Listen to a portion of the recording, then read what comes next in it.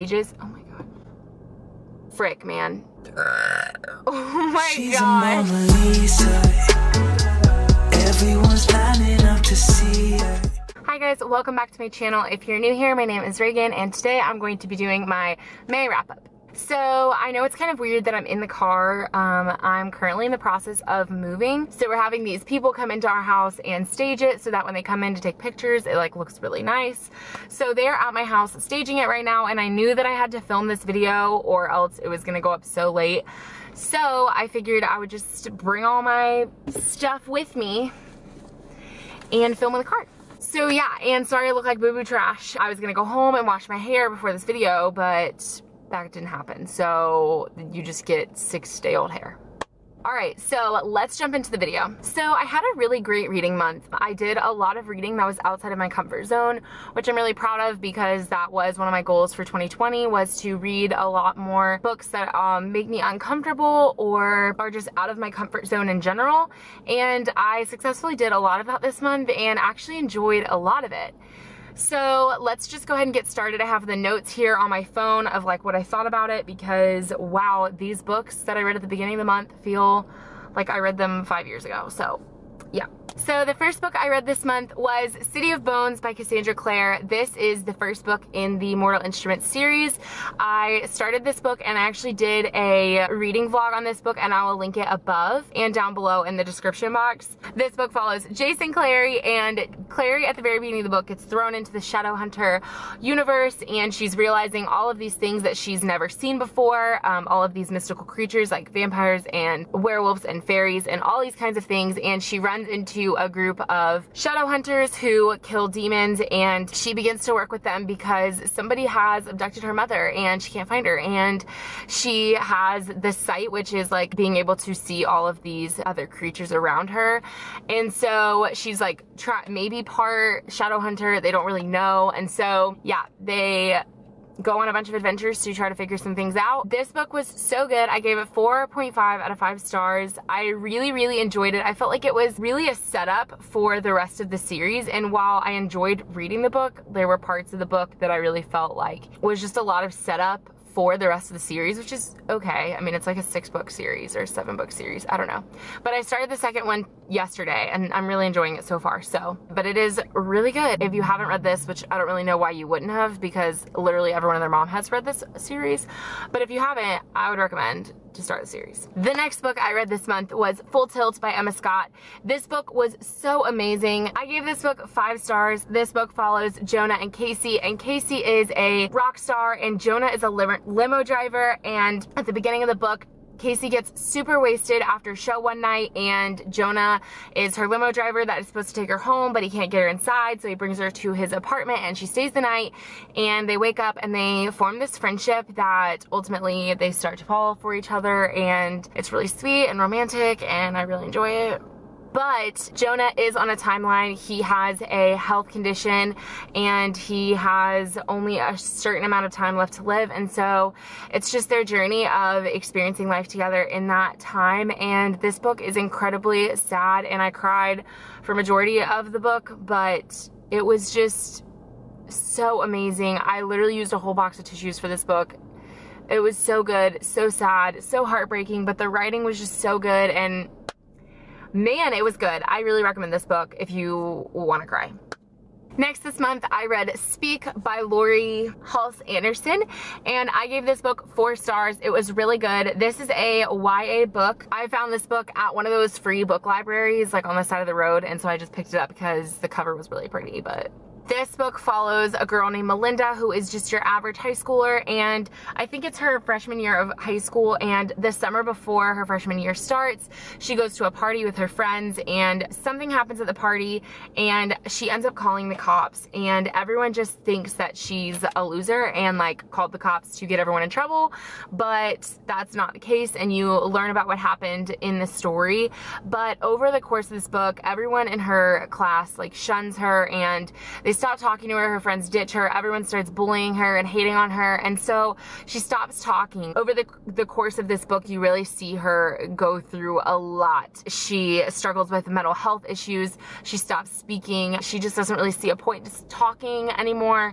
So this book is about so much growth and just overcoming past struggles and how to really learn to speak up for yourself, because it's so important to speak up for yourself. So this book had such a beautiful message behind it. I highly recommend this book if you haven't read it. Next up, I read The Hating Game by Sally Thorne. I finally got to this book. I bought this book about a year ago and read like the first 100 pages and quit right before it got good. Like, I did not read far enough, because this year I was like, I'm gonna pick up The Hating Game again. I'm gonna try it again. So this month I figured I would start it over. So I started over from the beginning. Oh my God, there's this girl who's on a longboard and she's just... Anyways, back to The Hating Game. So this book follows Lucy and Joshua, and they are co-workers at an office, and they are both personal assistants to their bosses who merged together for this publishing company, I'm pretty sure, and they hate each other.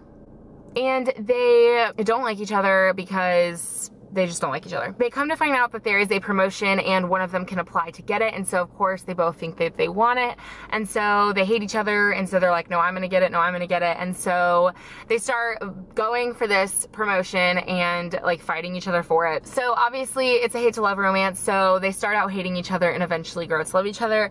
But I just thought that the way that this book did it was just so good and so cool. I love the way that in this book Josh like unapologetically likes Lucy, and he just is so straightforward about it. Once it comes out that he likes her, like, he never backs down from it.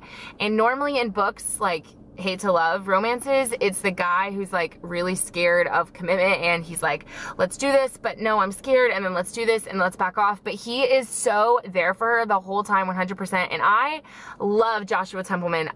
He's my favorite book boyfriend of 2020 so far. I loved him, his character, everything about him, everything he stood for. I just adored him, and so it just made me love the romance even more. I just felt so connected to these characters, and I just adored it. Anyways, it was 5 stars for me. I highly enjoyed this. Please pick this up if you haven't gotten to it. Next, I was still in a romance mood, but I wanted something slightly different, so I picked up Dark Lover by J.R. Ward. This book is a paranormal romance, so it follows vampires, and this is like a massive series. There's so many books in this series, and I don't know why I'm just getting to it, because this is like one of my all-time favorites now, so I don't really know why I've never picked this up before, but it was phenomenal. I gave it 5 stars. This book follows a girl named Beth and a vampire named Wrath, and at the beginning of the book, Beth's dad reaches out to Wrath and asks him to help Beth through her transition, because she is about to become a vampire, because she is part vampire.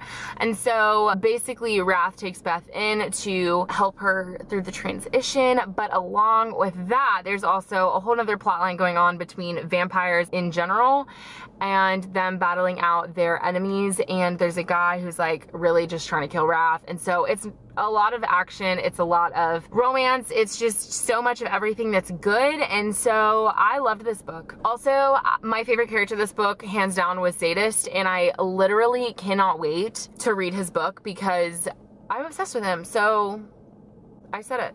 There just is so much brotherhood in this book, and that's something that I really, really love, not only in books but just in life and in movies and just everything. Is I love to see guys who are so close that they're like basically brothers, and the way that they treat each other is very brotherly. And there were so many scenes of this book where, oh my God, where they just were so brotherly, and I just literally cried. There's a place, I bookmarked it. Shh. They ask you how you are, you just have to say that you're fine when you're not really fine, but you just can't get it. There was just a bug on my finger! Okay, so there's this scene, I just have to read it to you, where Beth goes and takes care of, I don't know who, one of the brothers, and because he's like sick and throwing up or something, and Wrath is watching her like sing to him and like comfort him while he's laying in bed. And so she like looks over at him expecting him to be jealous and like mad at her, but she says, shock stilled her. Wrath wasn't mad, far from it. Thank you, he said hoarsely. The bow of his head was almost humble. Thank you for caring for my brother. He took his sunglasses off and looked at her with total adoration. Oh my gosh, no. Anyways, 5 stars, pick this up, it's really good. Next up, I picked up Vicious Cycle by Katie Ashley. This is a motorcycle romance and it was okay. So this book follows Deacon and Alexandra, and Deacon is a guy in a motorcycle club, obviously, and Alexandra is an elementary school teacher. One of her students stopped showing up for class, and so she shows up at her father's house, and it is Deacon, and his daughter is Willow. Alexandra agrees to come tutor Willow at the motorcycle club because Deacon didn't want her going to school because he didn't want her to be in danger.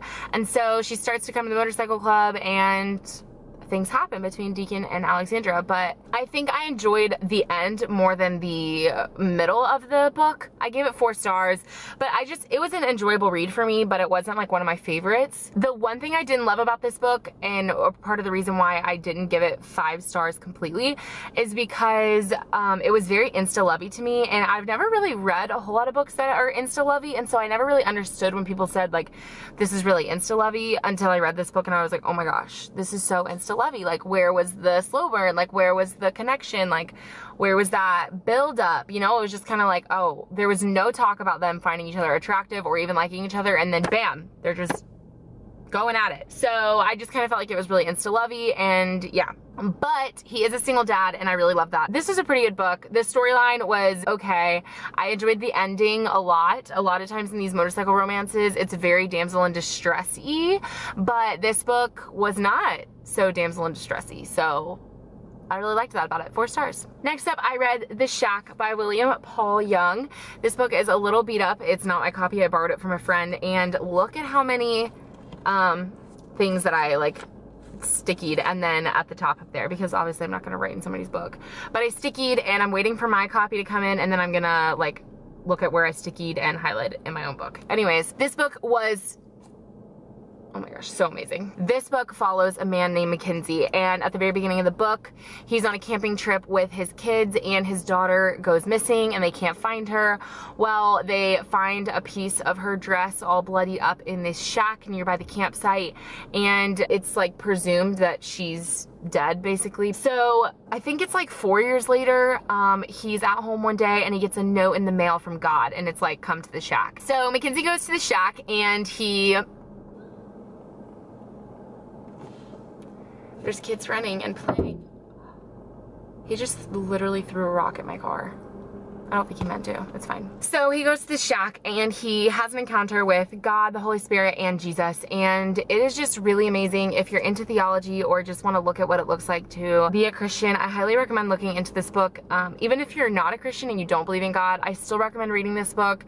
It was very healing for me, and I just enjoyed it so, so much. It was a beautiful story. Next up, I read Harry Potter and the Sorcerer's Stone. I started this series for the first time ever, and I did a reading vlog on this book and the second book, and I will link both of those above and down below in the description box.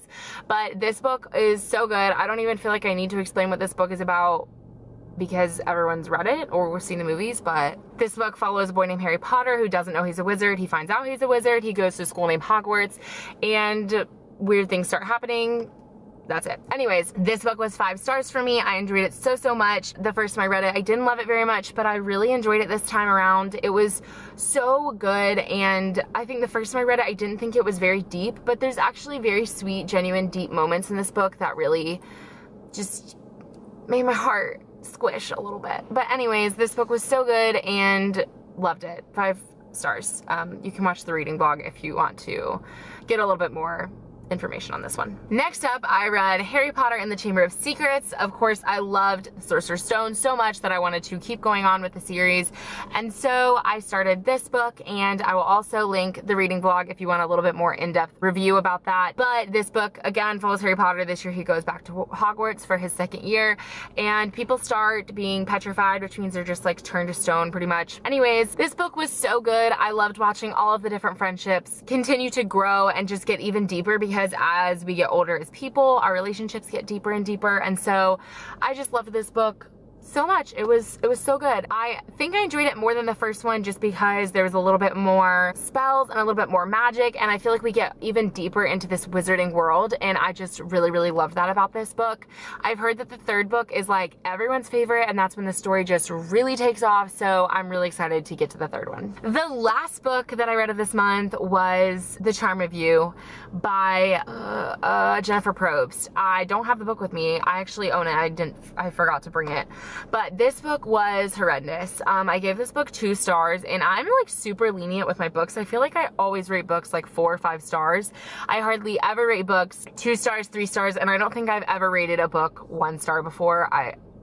I don't know. I just don't pick up books that I think I won't like. But this book deserved every 2 star that it got because this was horrible. It was so bad. I feel so bad for even talking super bad about a book like this just because, like, you know, it's somebody's book, but it was not good. This book followed a guy named Nolan and a girl named, I don't even remember her name. Anyways, regardless, this guy and this girl, and they met for the first time in college when she was overweight, and they had a night together or something, and something went wrong, and she hates his guts. And about 10 years later, she is a billionaire, and she is a owner of this like huge publishing company. And so Nolan moves back into town where the college is, which is where she lives, and he runs into her, and she goes to see him at this bar that he's opening up to kind of just be like, what's up, I hate you.